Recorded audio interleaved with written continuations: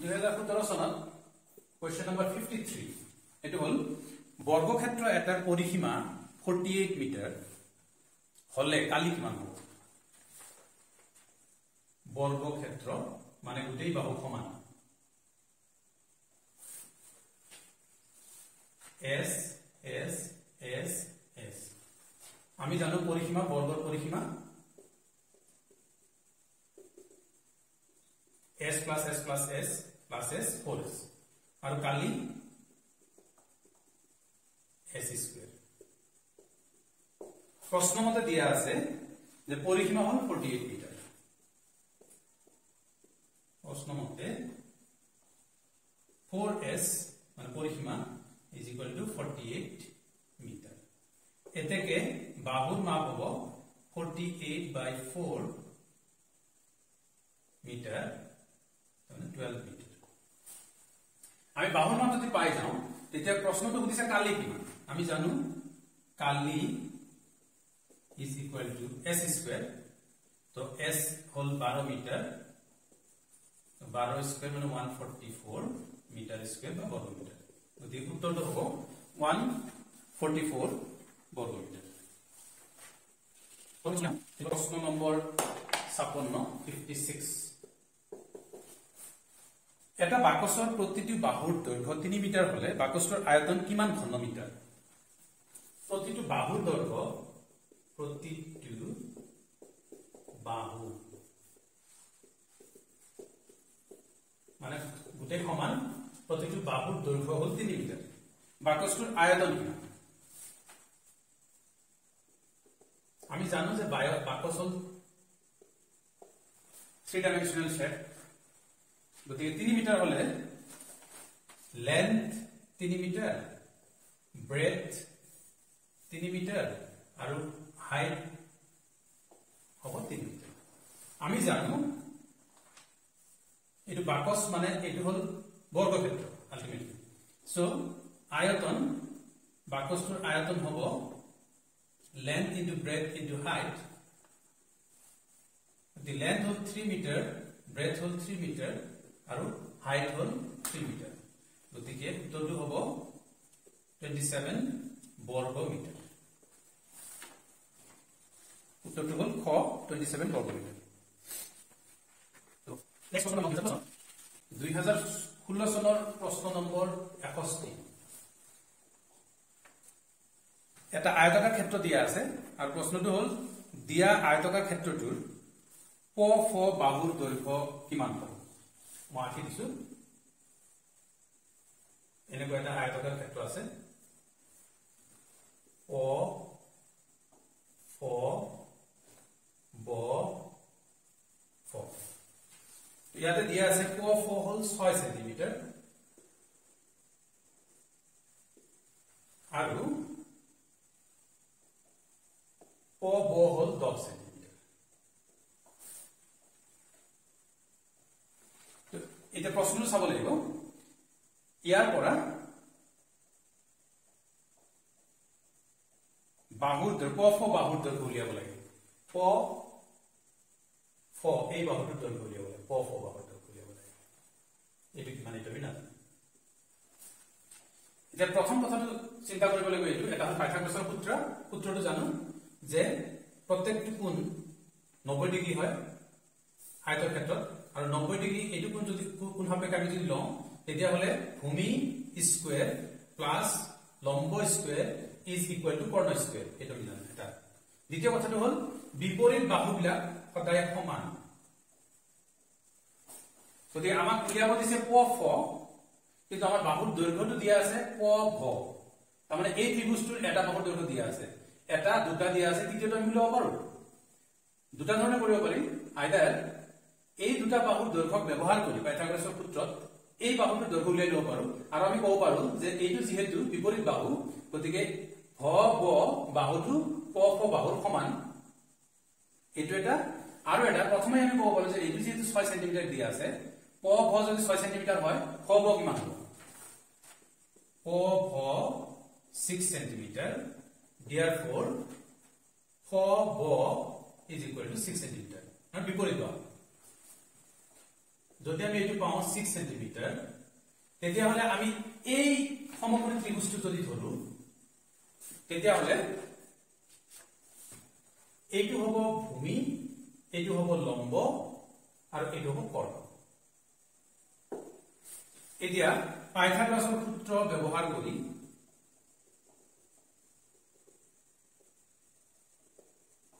সূত্ৰ অনুসৰি কি হ'ব এই ত্ৰিভুজটো দিল প ব ফ ত্ৰিভুজ প ব আৰু ফ ফৰ পৰা আমি পাওঁ প ফ স্কয়ার প্লাস ফ ব স্কয়ার is equal to প ব স্কয়ার প ফ আমার উলিয়াব লাগে দিয়া নাই প ফ স্কয়ার is equal to প ব আমি জানো 6 সেন্টিমিটার স্কয়ার আর প ব 10 সেন্টিমিটার স্কয়ার তো এটাকে প ফ square is equal to 100 centimetre square minus এটা হলে মাইনাস হবে তো 36 বর্গ সেন্টিমিটার এটু হবে 100 minus 36 64 বর্গ সেন্টিমিটার গতিকে প ফ হবে এটু বর্গমূল 64 বর্গমূল 8 সেন্টিমিটার উত্তরটো হবে ক 8 সেন্টিমিটার 2016 আৰু এটা প্ৰশ্ন আহিছে প্ৰশ্ন নম্বৰ 71 এটো চাও না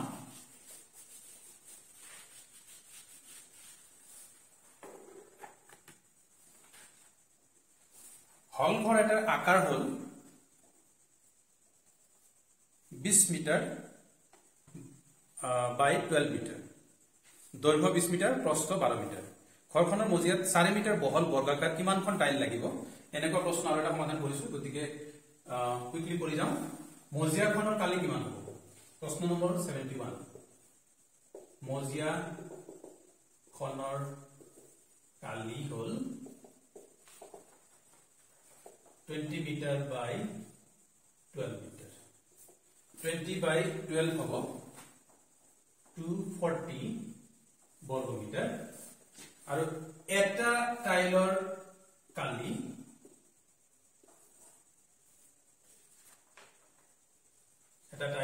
হবো 4 মিটার বহল বর্গ গতিকে 4 মিটার by 4 মিটার বর্গাকার হয় যদি 4 মিটার বাই 4 মিটার কালি হবো 16 বর্গ মিটার এতেকে টাইলসৰ সংখ্যা কিমান হবো টাইলসৰ সংখ্যা প্ৰয়োজনীয় টাইলসৰ সংখ্যা হবো মজিয়া কালি ডিভাইডেড বাই এটা টাইলসৰ কালি তো মজিয়া কালি হল 240 বৰ্গ মিটাৰ আৰ এটা টাইলৰ কালি হল 16 বৰ্গ মিটাৰ 15টা টাইলসেৰে ক্ষেত্ৰখন থাকিব পৰা যাব তাৰপিছত আৰু এটা প্ৰশ্ন আহিছে এই বছৰতে প্ৰশ্ন নম্বৰ 72 এটো এটা ডায়াগ্ৰাম দিয়া আছে ডায়াগ্ৰাম দি পালে কি গোটেই ডায়াগ্ৰামটো এটা কালি দিয়া হৈছে এটো দিছে 12 millimetre it is a b and it was 6 centimeter doorit eta point is p and 8 p and 8 it was 8 mm it was 6 mm it was 6 mm 6 mm or pisor আকৌ ঠিক হৈছে ঠিক হৈ আৰু অলপ দূৰলৈ গৈছে দূৰলৈ গৈ তাৰপিছত তলৰটো আহি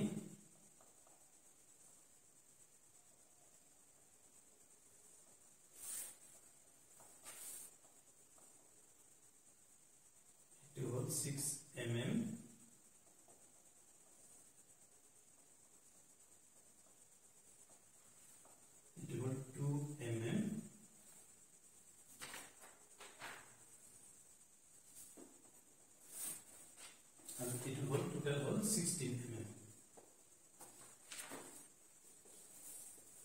এই গুটেই ক্ষেত্ৰখনৰ এটো হল ই লৈকে 20 CD 20 mm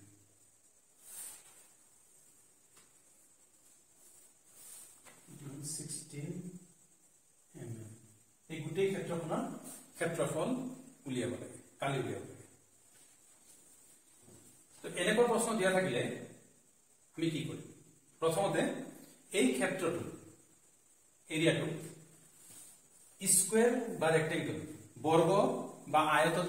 ভাগ কৰিব চেষ্টা কৰিম কাৰণ আমি এতিয়ালৈকে আয়ত আৰু বৰ্গৰ কালি উলিওৱা শিকিছো আৰু বৃত্ত গতিকে আমি যদি এনেকুৱাকে ভাগ কৰি দিওঁ সাপোজ আমি এইটো কৰিলো A B C D E তাৰপিছত এইটো হল F এইটো হল G H I J এই পয়েন্টটো হল K এইটো হল L I J K L এইটো হল M এইটো হল N এইটো হল O এইটো হল P তো এইটো যদি আমি এনেকে ভগাই দিও তে এই ক্ষেত্ৰখনৰ আমি ক্ষেত্ৰফল কালি ধুনিয়া কৰি উলিয়াব পাৰিম যে 12 mm জানো 12 mm আৰু হল 6 mm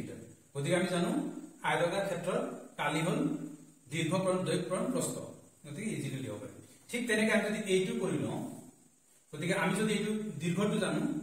দিকটো জানো প্ৰস্থটো আমি অলৰেডি জানো তেতিয়ালে আমি ধুনিয়াকৈ কৰিব পাৰিম তৃতীয়তে এইটো যদি মই এই দুটা পয়েন্ট যদি একেলগে লগাই দিম তেতিয়া হলে এইটো এটা আয়ত হ'ব এই আয়তৰ ক্ষেত্ৰখনৰ আমি উলিয়াব পাৰিম ঠিক তেনেকৈ K আৰু G এই দুটা পয়েন্টক লগাই দিলে এইটো আৰু এটা ক্ষেত্ৰ উলাই যাব আৰু লাষ্টত এইটো উলাই যাব গতিকে এইটো এটা 1 নম্বৰ ক্ষেত্ৰ এইটো হল 2 নম্বৰ এইটো হল 3 নম্বৰ এইটো হল 4 নম্বৰ এইটো হল 5 নম্বৰ এই পাঁচটা ক্ষেত্ৰৰ যদি কালি উলিয়াব পাৰো তেতিয়াহলে এই গুটেইখিনি কালি যোগ কৰি দিলে আমি এই চিত্ৰখনৰ কালি পাই এতিয়া প্ৰশ্ন হল কিছুমান মাপ দিয়া মানে এই মাপখিনি আমি ইজিলি উলিয়াই লব পাৰো ইয়াতে এটা বস্তু দিয়া আছে 4 মিলিমিটাৰ এটো দিয়া আছে 4 মিলিমিটাৰ আৰু এটো দিয়া আছে 16 মিলিমিটাৰ তো এটো যদি 4 মিলিমিটাৰ দিয়া থাকে আৰু এটো দিয়া আছে 6 মিলিমিটাৰ এই পয়েন্টটো গতিকে এইটো যদি 4 মিলিমিটাৰ হয় তেতিয়াহলে এই পয়েন্টলৈকে কিমান হ'ব 2 মিলিমিটাৰ 6 minus 4 2 মিলিমিটাৰ ওকে যদি আমি এই 2 মিলিমিটাৰ পাই যাও তেতিয়াহলে আমি এটো 12 মিলিমিটাৰ সরি এটো আছে 16 মিলিমিটার এটো হলো বেশি 16 মিলিমিটার 16 minus 2 তার মানে এইখিনি আমি গম পাই গলো 16 minus 2 মানে 14 আর 14 minus 6 ওই 6 মিলিমিটার অলরেডি ইট ইনক্লুডেড এটা 6 millimetre 16 millimetre plus 6 millimetre minus করে দিলে আমি এতে 10 মিলিমিটার পাই যাব এটা ইনক্লুসিভ হয়েছে গতিকে এইটো আমি পাই গলো তো এইটোৰ ক্ষেত্ৰত ব্রেড পালো লেন্থ আছে দিয়া আছে এতে এইটো যদি আমি 4 নম্বৰত লেন্থটো পালো ব্ৰেডটো দিয়া আছে এই ক্ষেত্ৰটো এইটো আমি নাজানো কিন্তু লেন্থটো দিয়া আছে কিমান এইটো যদি 2 বুলি আমি জানো তলৰ খিনি এই যে 2 টো ইয়াৰ পৰা বাদ দিলে হৈ যাব এই টোটাল 16 ৰ পৰা 2 বাদ দিলে কিমান হ'ব 14 গতিকে 14 ইয়াৰ লেন্থটো হ'ব মানে m ৰ পৰা d লৈ ইয়াৰ ডিসটেন্স হ'ব 14 mm গতিকে ইয়াৰ লেন্থটো পাই গলো the breadth টো কিমান হ'ব তো breadth টো আমাৰ দিয়া আছে 16 গতিকে 16 ইয়াৰ আছে 2 ইয়াৰ আছে 6 মানে 8 16 ৰ পৰা 8 গলে কিমান থাকিব আৰু 8 থাকিব গতিকে 8 হ'ব লাগিব ডায়াগ্ৰাম কিমান ভাল মানে গতিকে এই বস্তুটো 8 মিলিমিটাৰ হ'ব এইটো গতিকে আমি এইটো আয়তন কালি ধুনিয়া কৰি দিব পাৰিম তাৰমানে আমি গম পাই গলো এটো কিমান হ'ল 14 দীঘলে আৰু বহলে হ'ল 8 মিলিমিটাৰ এটা 2 নম্বৰটোত আমাক লাগে দিক আৰু প্ৰস্থটো দিয়া আছে 6 মিলিমিটাৰ এটা দৈৰ্ঘ্যটো কিমান দৈৰ্ঘ্যটো আমি ইয়াতে 4 পাই গৈছো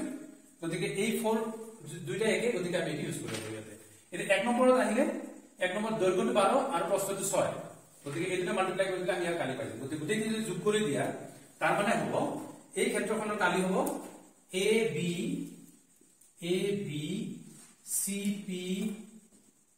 cp কালি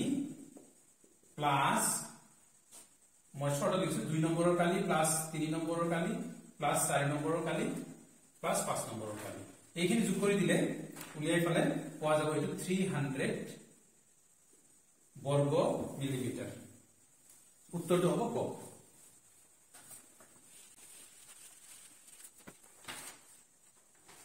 2015 চনৰ এটা প্ৰশ্ন আছে প্ৰশ্ন নম্বৰ হল 68 এটা আয়তক্ষেত্ৰৰ পৰিসীমা 40 সেন্টিমিটাৰ কিমান দিক আৰু প্ৰস্থৰ বাবে কালি সৰ্বোচ্চ হ'ব কেইটামান অপচন দিয়া আছে আমি জানো আয়তৰ পৰিসীমা বিপরীত বাহুগুলো সমান হয় গতিকে দুটা দুটা বাহু থাকে 2 ইনটু দিক প্লাস প্রস্থ এটা আমি জানি আর কি দিয়া আছে আয়তৰ পৰিসীমা দিয়া আছে 40 সেন্টিমিটাৰ therefore আমি কব পাৰো যে লেন্থ আৰু ব্ৰেথৰ যোগফল হ'ব 40 divided by 2 সেন্টিমিটাৰ মানে 20 সেন্টিমিটাৰ মানে দিক আৰু প্ৰস্থ যোগ কৰিলে 20 সেন্টিমিটাৰ হ'ব লাগিব এতিয়া উত্তৰবিলাক দিয়া আছে চাবা কত লিখা আছে 1 আৰু 19 খত লিখা আছে 4 আৰু 20 গত লিখা আছে 5 আৰু 10 ঘত লিখা আছে 10 আৰু 10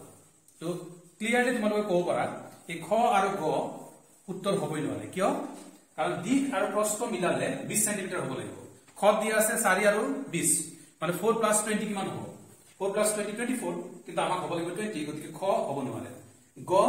5 আৰু 10 গতিকে 5 + 10 15 গতিকে 20 হ'ব লাগিব নহ'ব নোৱাৰে গতিকে উত্তৰটা হ'ব লাগিব আইদাৰ ক আৰু খ কত লিখা আছে 1 and 19 কয় দিছে 1 and 19 আৰু ঘত লিখা আছে 10 and 10 দিক আৰু প্ৰস্থ ঠিক আছে এতিয়া কি সৰ্বোচ্চ কালি উলিয়াব লাগে কালি আমি জানো আয়তৰ কালি হ'ব দিক পূৰণ প্ৰস্থ গতিকে কালিটো ইয়াতে কিমান হ'ব দিক পূৰণ প্ৰস্থ 1 into 19 গতিকে 19 বৰ্গ সেন্টিমিটাৰ আৰু এইটো ক্ষেত্ৰত হ'ব কালি দিক আৰু প্ৰস্থ যদি 10 সেন্টিমিটাৰ হয় তেতিয়ালে কালি হ'ব 10 into 10 এটো হ'ব 100 বৰ্গ সেন্টিমিটাৰ গতিকে ঘৰ ক্ষেত্ৰত সৰ্বোচ্চ কালি হ'ব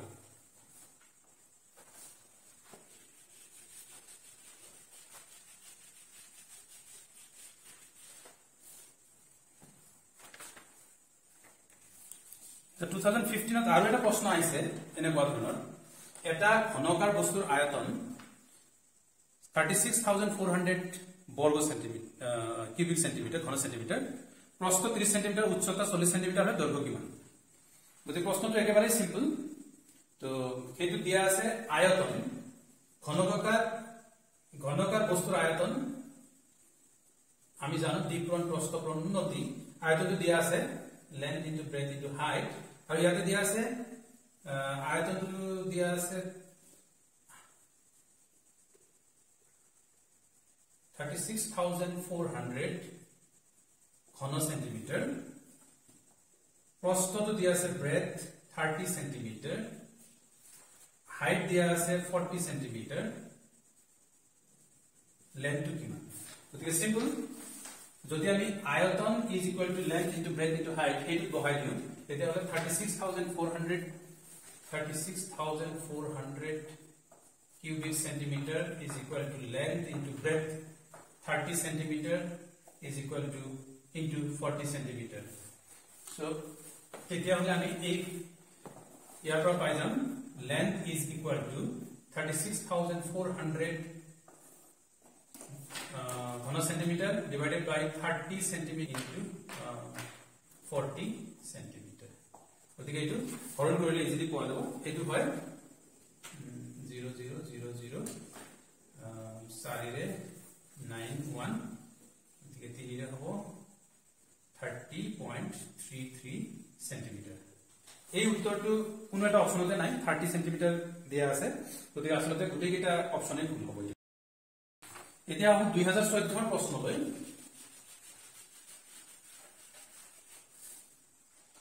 বৰ্গক্ষেত্ৰকাৰ বাহুৰ দৈৰ্ঘ্য দুগুণ কৰিলে পৰিসীমা কিমান গুণ বাঢ়িব প্ৰথম কথা কৈছে বৰ্গক্ষেত্ৰ বাহু যদি s হয় পৰিসীমা কি হয় চাৰিটা বাহুৰ যোগফল হ'ল পৰিসীমা তো 4s হৈ যায় এতিয়া কি কৈছে যদি দুগুণ কৰা যায় বাহু দুগুণ কৰিলে তাৰ মানে টুৱাইস s হৈ যাব পৰিসীমা কিমান হ'ব পৰিসীমা হ'ব twice s plus twice s plus twice s plus twice s তার মানে হল 8s তো 8s মানে কি 2 into 4s 4s টু হল কোনো মডিফিকেশন নকৰাকে এটো হয় 4s তার মানে এটো হল দুগুণ এটো দুগুণ হ'ব এটা প্রশ্নটো পরিসীমার ক্ষেত্ৰত আইছে যদি এই প্ৰশ্নটো কালিৰ ক্ষেত্ৰত আহে তেতিয়া কি হ'ব যে যদি বাহু দুগুণ করা যায় কালি কে গুণ পারে আমি জানো কালি is equal to s square যদি দুগুণ করে দিয়া যায় এটো কালি হ'ব 2s square 2s whole square এটো হ'ব 2 স্কয়ার মানে 4s স্কয়ার তার মানে 4 ইনটু আগৰ কালি প্ৰথমটো কালি তাৰ মানে কালিৰ ক্ষেত্ৰত দুগুণ কৰিলে এটো 4 গুণ বাঢ়ি যাব কাৰণ এটো স্কয়াৰ হৈ যায় ঠিক তেনেকে যদি এটা ঘনকাৰ ক্ষেত্ৰত বাহুৰ দিক যদি দুগুণ কৰি দিয়ে তেতিয়া হলে ইয়াত 8 গুণ বাঢ়িব মানে 2 কিউব হৈ যাব তেতিয়া তো এই কথাখিনি মনত ৰাখিব লাগিব এতিয়া আমি আহো 2013 চনৰ প্ৰশ্নলৈ কোৱেশ্চন নম্বৰ 51 এটো কৈছে বৰ্গক্ষেত্ৰ এটাৰ বাহুৰ দিক 5 মিটাৰ হলে কালি কিমান বৰ্গক্ষেত্ৰ আমি জানো বৰ্গক্ষেত্ৰৰ কালি ইজ ইকুয়াল টু বাহু স্কয়াৰ গতিকে বাহুৰ মাপ দিয়া আছে 5 মিটাৰ কালিৰ মাপ কেনেকে ইজিলি উলিয়াব পাৰিবা যে s যদি 5 মিটাৰ হয় এটা হলে কালি হ'ব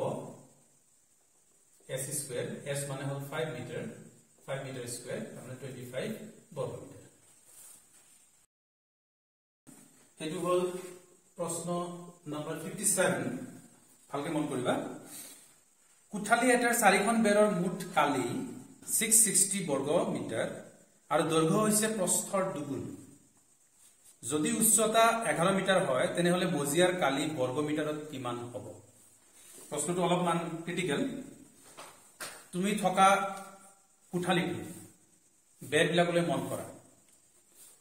চাৰিখন বেৰ আছে এটো এটা আয়তকাৰ নহয় নে বস্তুটো মানে অপোজিট বেৰ বিলাক সমান এটা দিক বুলি ক'ব পাৰো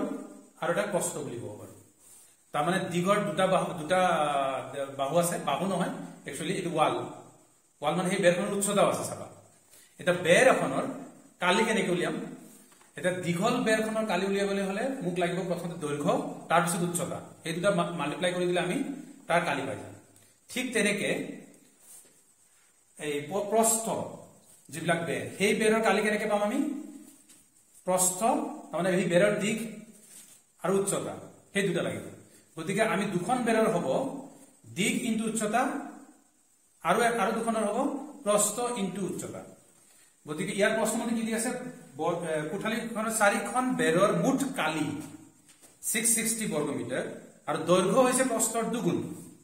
হেতু হল প্ৰশ্ন আৰু উচ্চতা যদি 11 মিটাৰ হয় তেনেহলে মজিয়াখনৰ কালি বৰ্গ মিটাৰত কিমান হ'ব তো কোঠাটোৰ কালি হ'ব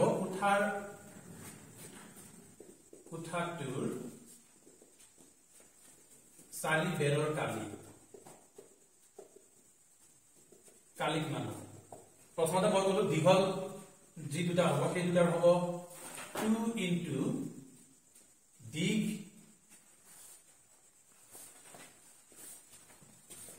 লেন্থ ইনটু হাইট আৰু বাকি দুটাৰ হ'ব 2 ইনটু ব্ৰেথ ইনটু হাইট তো ইয়াতে দিয়া আছে যে দিক প্ৰস্থৰ দুগুণ তাৰ মানে আমি ইয়াতে লিখিব পাৰো 2 L হল 2b into b sorry h b নহয় h 2b into h হল 11 metre plus 2 into b into 11 metre দিয়া আছে h is equal to 11 metre আৰু length is equal to twice of b গতিকে আমি এটো লিখিব পাৰো 4b into 11 meter plus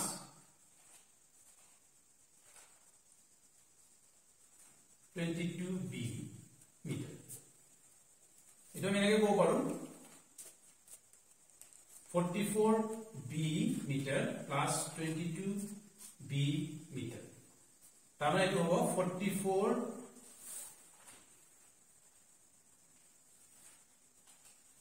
44b plus 22b meter. তার মানে হবে 66 breadth in meter. Okay, 66 into প্রস্থ. আগো প্রশ্নটোর মতে চারিবারের মোট কালি কিমান? মোট কালি হল 660 বর্গ মিটার। গতিকে মোট কালি হল 66b in meter is equal to 660 বর্গ মিটার। তো therefore b হবো কিমান? মিটার মিটার ক্যান্সেল আউট হবে, এটা মিটার থাকিব। তো b is equal to 660 divided by 66 metre, তার মানে হবে 10 মিটার। তো যদি প্রস্থ যদি 10 মিটার হয় তাহলে দিয়া আছে যে দৈর্ঘ্য হবো twice of that, মানে দুগুণ। therefore length is equal to 2 into 10 metre, মানে 20 মিটার। প্রশ্নটো দিয়া আছে যে তেনেহলে মজিয়ার কালি কিমান? মজিয়ার কালি মানে কি? দ্বিপ্রণ প্রস্থ। গতিকে মজিয়ার কালি হবো, মজিয়ার কালি is equal to দ্বিপ্রণ প্রস্থ মানে 20 metre into 10 metre, which is equal to 200 meters বর্গ মিটার। হবো প্রশ্ন আসলে প্রশ্ন কোয়েশ্চন নাম্বার 51 মন করিবা। 300 মিলিলিটাৰ কৈ তেল ভৰাব পৰা কিমানটা বটলত মুঠ 3 ঘনমিটাৰ তেল ভৰাব পৰা যাব? এতে এইখিনি কিছুমান বস্তু মন কৰিব লাগিব। 1 ঘনমিটাৰ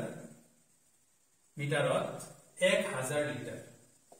এই কথা তুমি মন কৰিব লাগিব। 1000 লিটাৰ ভৰাব পাৰি। therefore 3 ঘনমিটাৰত হ'ব 3 into 1000 মানে 3000